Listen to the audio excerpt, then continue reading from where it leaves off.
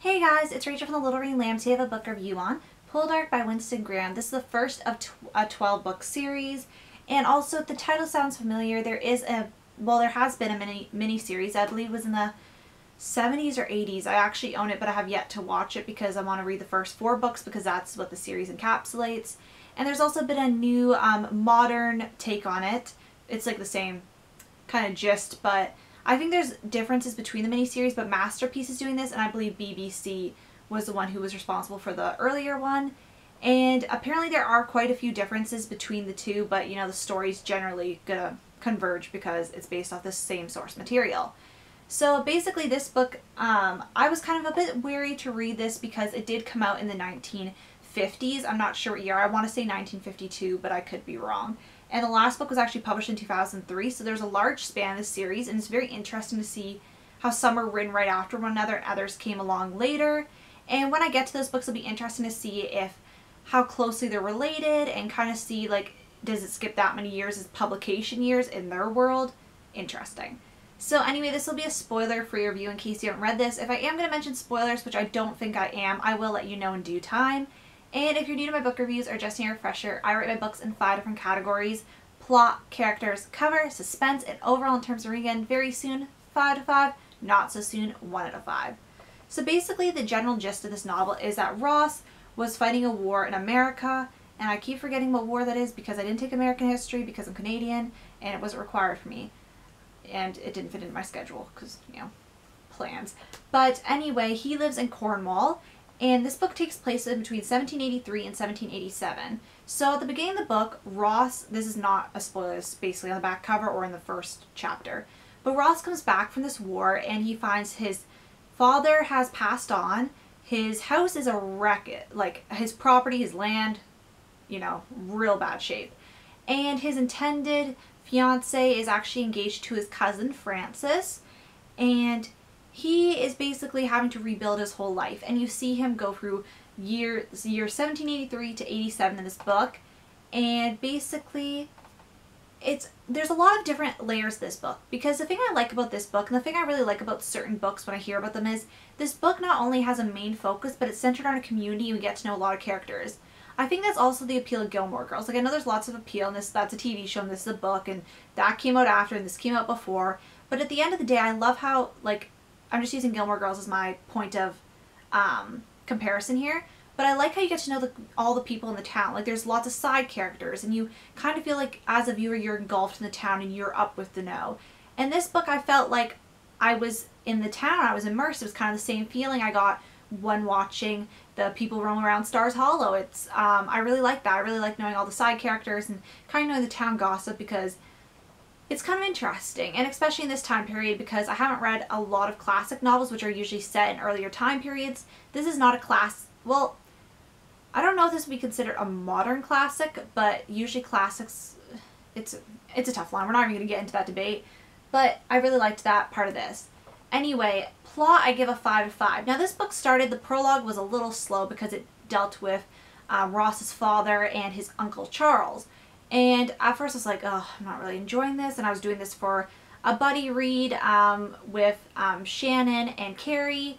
And I'm going to link their pages down below, so you should definitely go check that out because they might be having reviews on this book. The book is set up into different sections. So we have book 1, book 2, and book 3. And book 1's the longest book, but I feel like halfway through book 1 I got really immersed, and I read this, like, I'd say I read the bulk of this book in 4 days, and it took me a while to get into. I was reading like about 50 pages, 40 pages a day for the first few days and really dragging my feet because I was kind of in a mini slump, like not quite, but I wasn't really in the reading mood. Like, there's so many things I want to be doing instead of reading. Well, not instead, but like I was taking some of my reading time to do other things.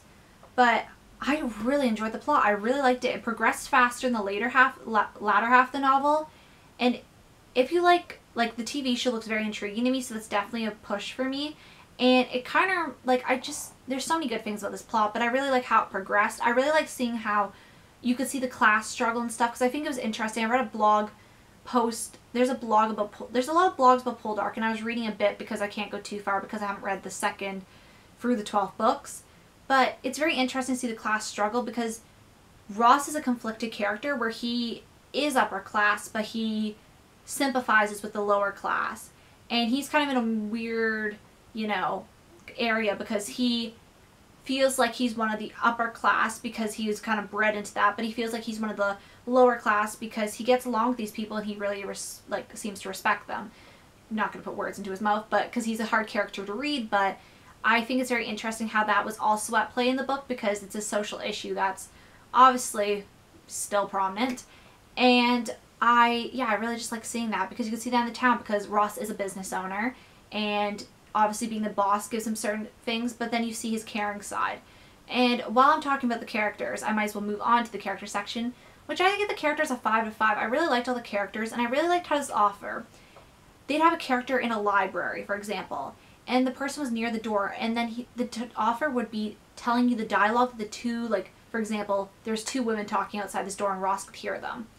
And the author zones in on what they're saying, and, like, if one person's on one side of the room, the main character, like Ross, for example, and there's people on the other side, they're looking at him, the author will zone in on the people spreading gossip so you can hear what they're thinking about Ross and their opinions, because we're meeting Ross after he's come out of a grim war. They knew Ross before, and I really liked his character. It was hard to read. He's not perfect. He's very much flawed, which is stressed a lot in a lot of people's reviews, but I really like the flaws. I think that's natural. Like, you don't want him to be the prince. Like, you don't want him to be the glory boy. Like, he just went for a grim war. You expect him to have some post-traumatic, not stress, I would say, but also, like, just, like, traumatic stuff that post-traumatic stress, yeah, I guess that would fall under that category. And I really like the character Demelza. I'm probably mispronouncing that. They pronounce it in the book, and I forgot to tab the page, which I probably should have. But I really liked her character. I really like how strong she is and how she is trying to, like, she's very interested in life and, like, how to improve her situation, and she works hard and gets along with people. I really like that. I really like also, like, all the side characters, the people in the village, his family members, even though some of them got on my nerves, I really like them. I found the character of Elizabeth very interesting because Elizabeth is actually was Ross's intended, and I really like seeing how the progression goes in their lives because 4 years does cover a vast chunk of life. Well, not a vast chunk, but like a good section of life, especially these characters who are still quite young. Cover, I give actually a 3 out of 5. This is not my favorite cover, but I don't hate it at the same time. Like, I used to hate the TV show covers, but I'm actually warmed up to them since I had to get the second one in a TV show cover because I couldn't find the original cover. But I just think there's a lot going on. Like, we have the scenery. Like, I wish the scenery with the letters would have just been the whole cover, but then we have these, I do not know what that is. And then the letters, like, I like how his name's like that, but if we would have had this scene, it was pulled up, got rid of this, I feel like it would have been a much, like, prettier cover. Since they're not changing the cover, it's not a big deal, but yeah, 3 out of 5 is just average. Suspense, I give a 5 out of 5. This book I can't really fault it, like, because yeah, it was slow at the beginning, but I don't want to fault it because it was so good, and that just might have been my stubbornness and my reluctance to get into something when I want to do other things. So when I talked earlier about that, like, it doesn't reflect my rating sometimes. Sometimes I will be a little more harsh and not as easy. I won't be as, like, not willing, but, like, I won't be wanting to get into a book as much, and I won't fault the book for that, and I don't fault the book here for that. It was definitely kept my interest going. I really wanted to pick up the second one right away, but I'm doing a buddy read. I want to wait for them to finish, and also we're not picking up the second one for a while because I'm going to be reading with at least Kerrie. Not sure if Shannon's going to be reading with us again. I hope so because I like talking to both of them. And overall, I give the book a 5 out of 5. I definitely reread this again. It was really good. It was easy to get into. I was a little scared because I love historical fiction, but sometimes it can be a little bit daunting because I don't want it to be too much of a history lesson because I still like the gossip and intrigue, let's be honest. I don't read historical fiction for the history lessons primarily, but the history, as long as it's accurate, is a great bonus. And yes, that's my book review on Ross Poldark by Winston Graham. If you've read this, definitely let me know.